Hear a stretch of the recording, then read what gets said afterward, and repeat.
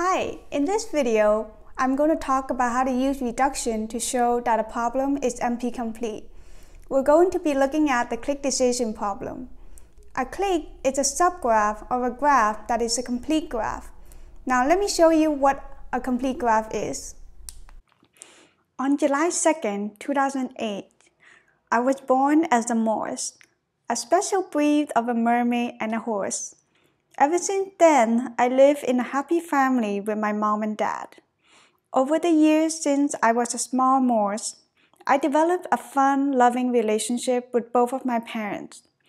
If I lived in the world of graph theory, mathematicians would have called this diagram, which represents our relationship, a complete graph, where I am connected to both of my mom and dad. In fact, all of the members within my family are connected to each other. Then on July 4, 2012, my sister was born. She immediately bonded with the family the moment she came into being.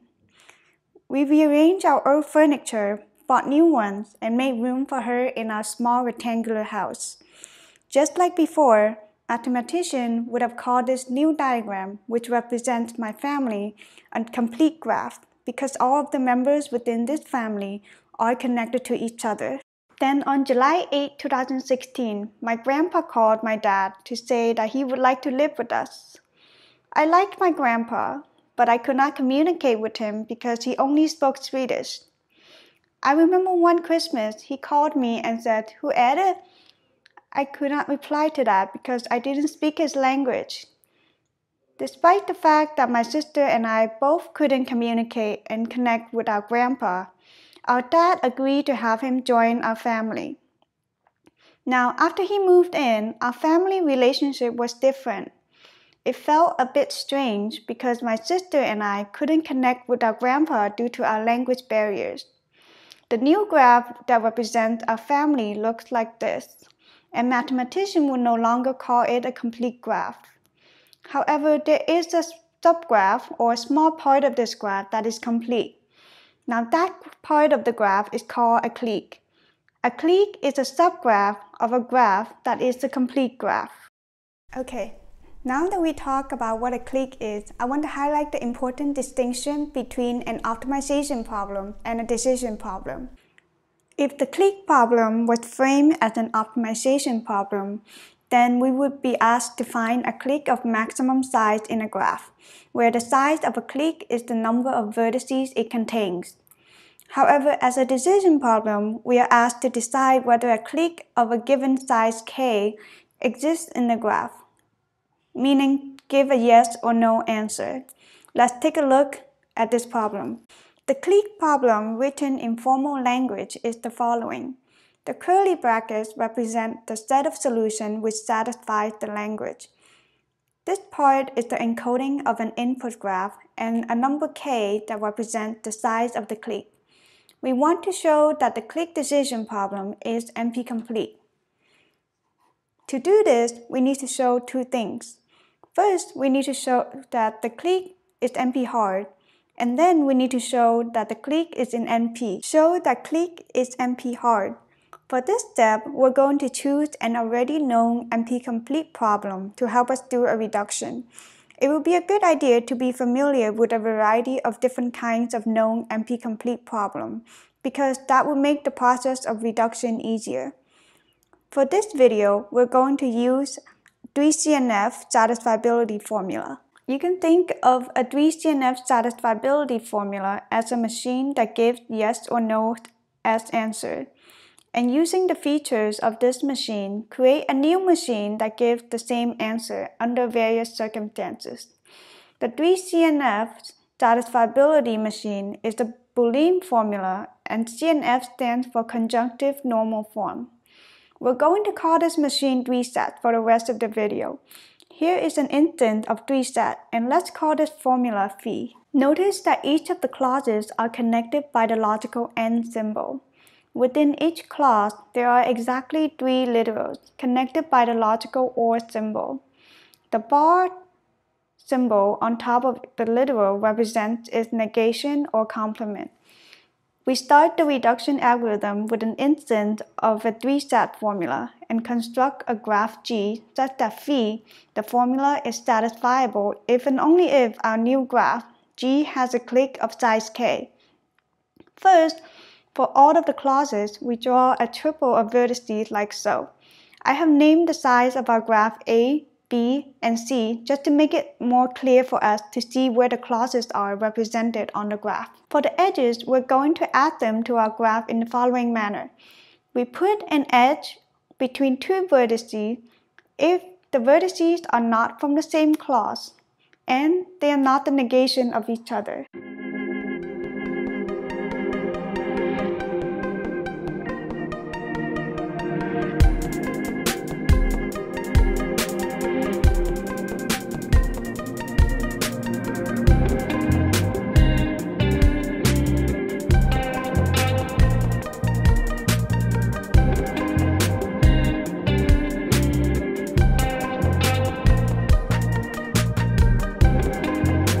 Our last important step is to prove that phi is satisfiable if and only if G has a clique of size k.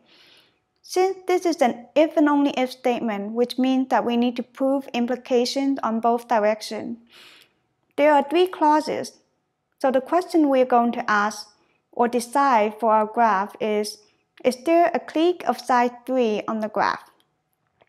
Before I give the formal proof, I would like to build some intuition for this proof by highlighting some interesting features and properties of the construction of this new graph. If we look at phi, we can see that the clauses are connected by the and symbol. And this means that in order for the formula to produce a 1, all of the clauses must evaluate to 1. If the result of phi is 0, then we know at least one of the clauses evaluated to 0.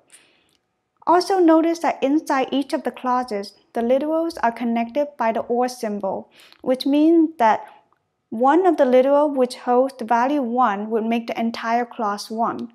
So what is an obvious assignment for the variable that would make phi 0? We can make x1 0, x2 bar 0, and x3 0. Basically make all of the literals in clause 1 0.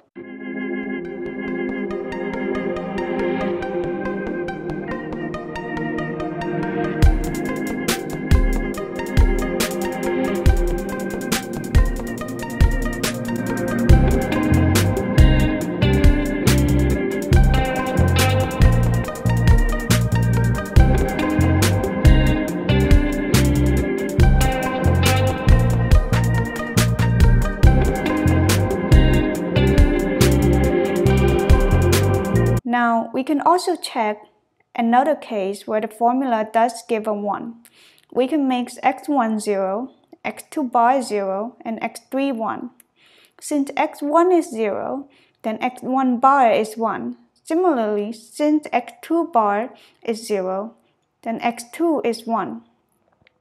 The question becomes, is there a clique of size 3 formed by x1 bar, x2, and x3?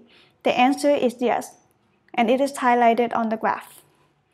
We can do this in the other direction as well, by picking out a clique of size 3 on our graph, from side B to A with x1 bar connecting to x2 bar. Then from side A to C with x2 bar connecting to x3. And finally from side C to B with x3 connecting to x1 bar. Notice that for the second clique, when we are on x2 bar on side A, it was impossible to connect to x1 because x1 would not connect to x1 bar on side B, which is our third edge that is required to form a clique. In addition, x2 bar connect to x2 because they are the negation of each other. This means that x2 bar on side A must connect with x3 in order to form a clique. Since in this clique we used x1 bar, x2 bar, and x3, the values for these literals will be set to 1. This means that x1 equals 0, x2 equals 0, and x3 equals 1. Inputting these values into our original Boolean formula, we will see that the result would be 1. You can pick other cliques and try this yourself as practice. I'm going to write out the formal proof for this in the next video because this video is getting really long. You can check out the next video if you're interested, but this is the basic understanding and intuition for the if and only if statement that we are supposed to prove. Our final step now is to show that clique is in NP. In order to do so, we need to give a polynomial time algorithm to verify its certificate. We use a set of vertices V prime in the clique, which is a subset of the vertices of V in G as certificate. Then we check in polynomial time whether V prime is a clique by checking if for each pair U comma V, which is a pair of vertices in V prime, the edge for U and V belongs to the set of edges E in G. Okay, that's it for this video. I hope that you find it helpful, and I'll see you next time.